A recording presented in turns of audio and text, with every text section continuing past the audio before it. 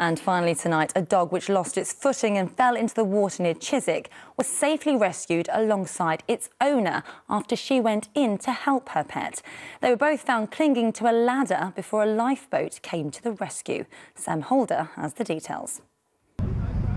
Trapped and desperately clinging on against the force of the Thames, Carol Lawson had tried to save her Labrador after it fell from a wall. Despite managing to grab hold of Brody, the pair couldn't climb to safety, instead needing an emergency rescue by the RNLI. She was walking, and then what she did, she must have sniffed food.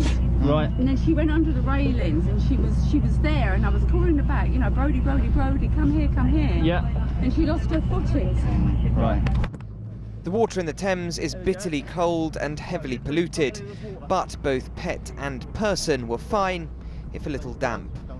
Carol and Brody held on in the cold water for half an hour.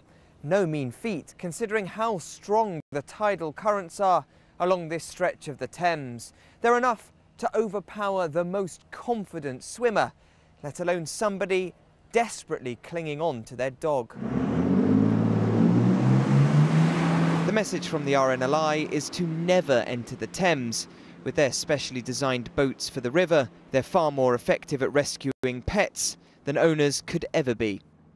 It's very important they call us first, rather than going in.